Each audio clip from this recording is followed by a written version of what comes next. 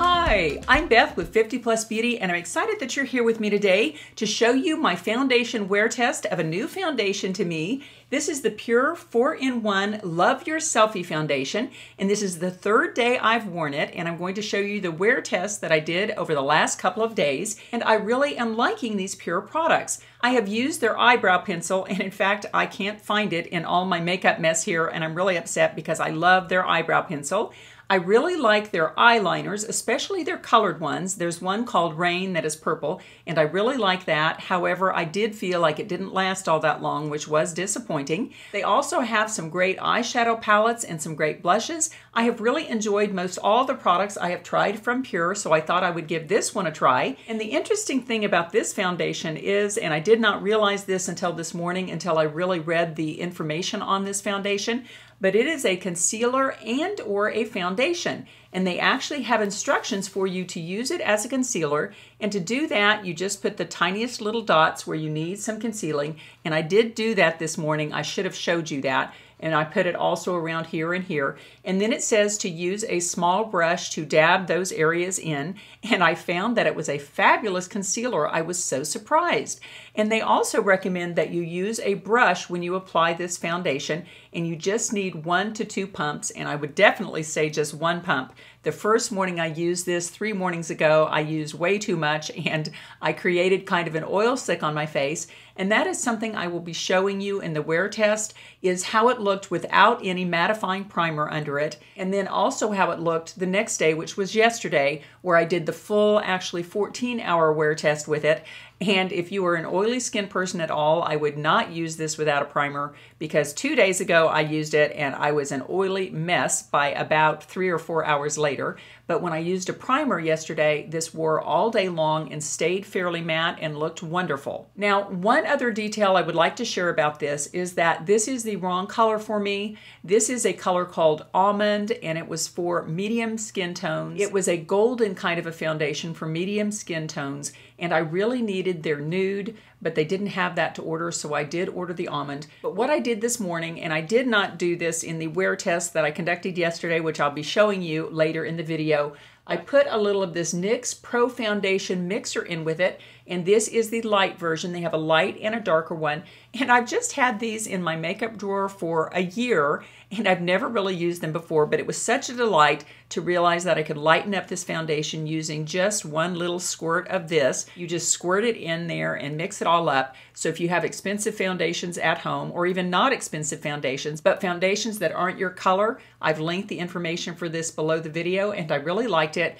And in fact, looking at my neck versus my face, I think I could use another little spritz of this white in there, and probably after the video I will do that. Okay, first I'll say if you're not a subscriber and you're interested in all things for 50 Plus Beauties, then I hope you'll subscribe, and when you click that bell, it notifies you of my future videos. Okay, enough of my words. Let's get into the foundation wear test.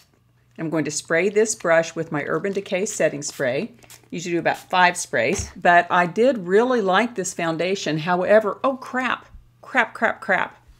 I forgot I wanted to put mattifying primer on, so let me take this off and we'll get started again. There we go, got it off. The reason I wanted to use a mattifying primer was because this foundation was very oily on me. I do have oily skin, so if you're dry, you might really like that. I'm going to be using this Dr. Brandt Pores No More. I'll just spread this all over my face, and hopefully we'll get some matte going, which will help that foundation. Okay, now we're nice and matte, and I'm going to go in with this Pure 4-in-1 Love Your Selfie again. Nice little pump like that. I'm just going to really try to go a lot lighter than I did, because this is super full coverage, which I do like that. I'm a medium to a full coverage girl. Used to be a totally full coverage girl, but then I got older and I don't like the fine lines and wrinkles looking worse. Okay, now where is my brush? Ah! Okay, there it is. I'm going to spray it again with my Urban Decay setting spray.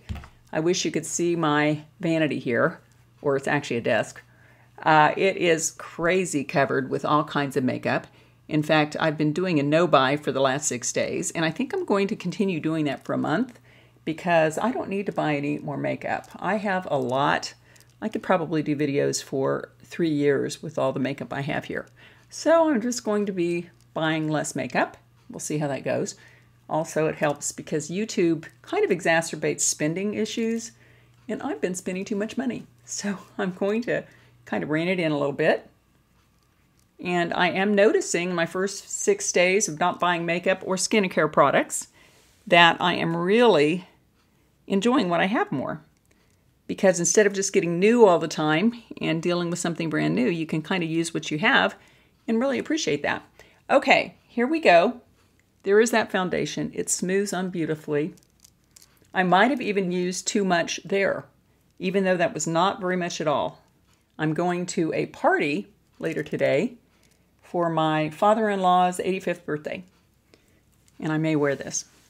Okay, now as you can see, it's really very, very beautiful. Let me put a little on my eyelids here. I think that helps eyeshadow it here a little better. But there that is. It's very, very pretty, and it covers up everything on your face. I don't notice that it's settling into fine lines or wrinkles, and yesterday it gave me a very good finish all day long, but a little bit oily. So I'm going to powder it more to begin with, and we'll see how it looks throughout the day. Now I'm going to be going in with some concealer, and I've just discovered this one drop coverage concealer from Catrice, and one of my great subscribers mentioned it, and I really do like it. Look at that little tiny glass, not really a doe foot, little tiny glass dropper. Just put it in the areas where you need it. And I've been amazed by the coverage of this stuff, and I think it's like $6. Very reasonable. Just go in there and smooth that out. One thing about this foundation I did notice is that the only places that it wore off over the whole day were really my chin and around my nose here. I have these broken capillaries there, but every foundation I wear always wears off in that area. And usually powder covers it up enough that it doesn't look like it's worn off. Now to brighten the under eye area, I'm going in with a little Catrice Camouflage in this peach color, and it kind of nulls out darkness under your eyes. Look how it just brightens that area up. I'm using really very little, but it just gives the whole under eye area a little brighter look, and I don't notice that it settles into fine lines and wrinkles. And I'm going to finish that up with my favorite lately, which is the Essence Banana Powder. Here that is. It really sets the under eyes beautifully, and in fact I use it kind of all over my face in any areas that I get oily, because I think it does really offer a nice kind of matte, bright look. Very pretty. Now I'll quickly do my brows, and I'm using this NYX Tinted Brow Gel in Blonde. This is really not the point of this video, it's really the foundation, but I'll just show you what I'm doing. And I like this because, as you can see, it just lightens up my brows just a little bit. And we blondes that have darker roots, which is probably most of the blondes out there. I know one natural blonde and she's gorgeous, but I can't imagine how nice that would be. But I am not a natural blonde. I used to be when I was a little kid. I was a totally white-headed blonde when I was born until all through grade school, and then my hair started turning darker. So there is that gel. Now I'll put a little Milani lid primer here. Make that really fast. And I'll set that again with a little bit of that Banana Brighten Up powder, because I think when you're applying powdered shadows over a lid primer that is oily, it kind of helps your shadows blend better to cover the lid primer with a little bit of powder. Now, in terms of the eyeshadow that I'm going to apply, I've been using this for the past week, and I ordered it from PR. It's the Kevyn Aucoin eyeshadow palette, and I'm really loving this. It's rather dramatic looking. It has all of my normal brown shades that I love, but it also has this little extra shimmer, which you put over the center of the lid, and I'm really liking this. Okay, let's go in, and we'll start with a little bit of a bronzy color right here on the lids. And I'll do this fast. I like sparkle on the lids. I think it just makes your eyelids look more prominent, and it gives you a little bit of glow to your eyes. Very, very pretty. There you go. Now I'm going to go in with my Beauty Secrets crease brush, which I got at Sally's Beauty, and I'm loving this thing. And we'll use this little light brown color as a transition. Just follow that bone there. Other side. And brush more on the outside because you want want it to be darker, just drag that color in. Now here's the smaller version of that brush, and we'll just use a little bit of this darker brown color, a little intimidating, just on the outside here of the lid, maybe the outside third. Put a little bit of it up in that crease, just a little bit, about halfway in. Ooh, needs to be blended. These shadows go on beautifully. They last all day. Kevyn Aucoin is some of my favorite makeup, and I rarely get it because it's a little more high-priced. Drag that up there. Seems like I always have problems having a little gap right there, so I'll fill that in. Now I'll go in with my Morphe E27 to blend that. We're going to be using that sparkle liquid. And we're going to be using that sparkle liquid eyeshadow in the middle of the lid, which I'm really excited about. It's very pretty. Now let's go back in with the Sigma E30 pencil brush, and we'll take a little bit of this lighter brown transition color and go underneath the lower lashes. Very pretty. Just brings the color together there. Makes the eye look a little more cohesive.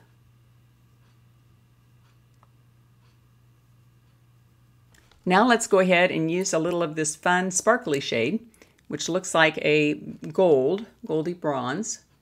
So we're going to put it on my little finger there, and look at that pigment. Woo! I'm going to do this, rub it together, and just do a little dab there. The finger is often the best way to apply this little bit of glitter. Now let's go in with a little bit of a brow highlight here. This nice light shade, very pretty. Okay, the eyeshadow is done. Now I'm going to do my liner and mascara off camera. Okay, this is what I used to finish off my eyes. This is the L'Oreal Voluminous Brown Eyeliner Pencil. I used that in the waterline. Then for liner, I used the Revlon Color Stay in Brown. And for mascara, I use one of my favorite, more natural-looking mascaras, although I put it on very heavily. This is the CoverGirl Lash Blast Volume. Love this. And then I use this great eyelash curler, which I've really been loving. This is the Surratt. I got it from Sephora, very highly rated. Absolutely curls your lashes beautifully. Now for blush, let's go in with this Milani palette. This is called the Milani Flowers of Love palette. And we'll just kind of go in between these two shades. Dab a little on the apple and go up. Very pretty. It goes on nicely, but not too heavily. It's buildable, and I really prefer that in a blush. I don't like that clown look because I can really get that. Very, very pretty. Isn't blush wonderful? And I was reading this wonderful Kevyn Aucoin makeup book, and when he does blush, he puts it up here to bring in the rest of the face. Brings it down on the sides, which I like that, used almost like a bronzer on the side of your temples. Then he also puts it on the side of the neck, which I don't want to get down on my blouse, so I won't do that, particularly. Very pretty. Now I'll go in for some bronzer. And for that, I'll just go in with my Film Star Bronze and Glow from Charlotte Tilbury. Absolutely love this bronzer palette. Very, very natural. And yet brings your cheekbones up nicely without looking like a chocolate bar is on your face. A little under the chin. Although I don't have a lot of real estate there because of this blouse. I think I will go ahead and darken up the temple area. Round that out just a little bit in the middle. And my husband has not been liking highlighter too much lately, but I'll put a little bit on the top of my cheekbones.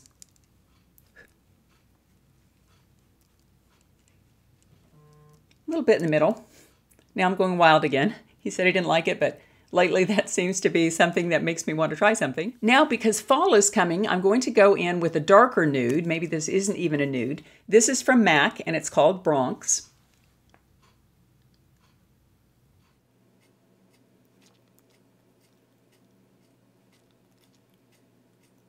Now that lipstick looks a little bit gray, so I'm going to brighten it up with this Milani Keep It Full lip gloss in the color Natural, or Natural Light, something like that. I love this. And it just brightens up any lipstick. Very, very versatile. There's that. Now I think that's a rather glamorous but kind of natural look due to the Kevyn Aucoin eyeshadow and that liquid bronzy eyeshadow that is in there. Absolutely love that. And I'm really liking this Pure 4-in-1 Love Your Selfie Foundation so far, but I'll be checking in with you throughout the day to see how it wears. Okay, here it is just after application in my bathroom in kind of a yellowish overhead light, but I think it looks very, very nice. Now I'll take you into my kitchen and show it to you in natural light. Okay, here it is in front of a bright kitchen window. I think it looks very, very pretty. It is nicely full coverage and still matte, which I do appreciate. And I have to admit that yesterday when I got out in the car without having used a mattifying primer, it looked pretty greasy. I came out to my car at 7:57 in the morning, just 10 minutes after the last video, and really it does look rather oily, and I did not powder it down. And the only powder I have with me is a compact. It's the Charlotte Tilbury pressed powder, and so I'll go ahead and use that, and we'll see if we can make this look not like an oil slick. Go ahead and powder this with one hand and hold the cell phone with the other hand. Okay, that's looking a lot better. It's kind of scary how oily that looked. Okay, here I am out in the bright sun. I applied this makeup at 8 o'clock this morning, and this is again on the day of my test, not yesterday where I had the oil slick in my car. This is today, Saturday morning at 10. I've been editing on that video for the last couple of hours, but here is that foundation in the full sun, and I think it looks really pretty good. Okay, I'm in my kitchen and it is noon, so I've been wearing this makeup for 4 hours. Really like it, haven't touched it at all. However, I did change my lipstick. I thought that MAC lipstick in the Bronx looked a little too gray and looked a little weird. So I've got this Milani Bold Matte in I Am Smart, love the name, but I like the lipstick better, and I definitely think this foundation still looks very, very nice. It really has not broken up around my nose, which it usually does. It hasn't broken up around my chin. I think it looks a little bit oilier, but not bad, just kind of a nice natural looking shine. I think that Dr. Brandt matte primer really made a difference in keeping the oil down on this foundation. So far, so good. I'm really liking it. Okay, it is about 5 o'clock. My husband and I are headed to my father-in-law's 85th birthday. I did change. I'm wearing jeans and a top, a tan top. The other looked a little wild, and I wore it at another family event not too long ago, and it was kind of memorable. So I decided to wear this. But anyway, here is the foundation, and it really still looks so good. I did not put anything on my face at all, no powder, anything like that, no more blush, although I think I will add some blush for this party, but I did nothing to the foundation. It really still looks good, even around my nose and around my chin, which usually foundation does not stay on my chin. I really think with regard to this foundation that a mattifying primer was a really good thing for it because it did not get oily using the mattifying primer, and it is still wearing like iron. Okay, it is 10 o'clock at night and I have not touched up this makeup all day. So that means it has been 12 hours on, and I think it looks really very, very good. Of course, I really do need more concealer, but I didn't even put that on. My lipstick wore off hours ago. We had a really good time at Alan's dad's 89th birthday. I thought it was 85th, but it was 89th. He had a really great time. We had a good time. But anyway, that is how that makeup looks. I look really the worse for wear, but the makeup still is going strong. It's a little bit separated around here, and obviously under here, we need more concealer. A little bit worn off on the chin, but I think all in all, it has worn well and looks pretty good. Okay, that was a look at the Pure 4-in-1 Love Your Selfie Foundation, and I really do love this. In fact, I'm very tempted to go out and buy it in my correct color, which for me is always nude. And I really love this Kevyn Aucoin eyeshadow palette too. You know, it's hard to get open though. I finally got it open. The thing I really like about this is, yes, it is the nude palette, which all of us have by now, but this transition color is wonderful. It's not too dark. These are two mattes. These are two shimmers, and this is a dark matte that you can use to kind of accent.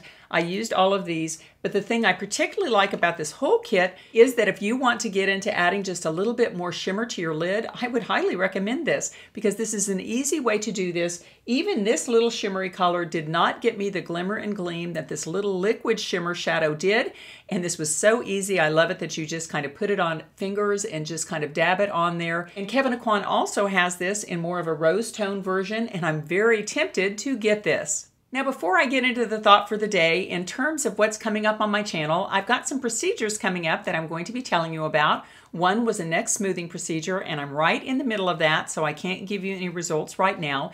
And the next one was probably a series of 3 videos about how to get rid of unwanted veins. And for those of you who have followed my channel, you know that about 10 years ago, before I came on YouTube, I had my hand veins injected, and I will link that video below. I am telling you, my hands look like they were 80, and now they look pretty darn good. But in my next vein videos, once I get through the healing of the vein process, I did go to see Dr. Fort in New York again. And again, I'm not sponsored, but I love Dr. Fort. He injected my facial veins that I had up here on my temples. He injected some arm veins, and I'm going through healing right now, so that looks a little brown, that looks a little brown. And he also injected some foot and leg veins, and my feet are really veiny. I'm just a veiny person, maybe a vain person too, but that's another story. But if you're not a subscriber and you'd like to see those videos, just click that bell and you'll be notified of that and my future videos.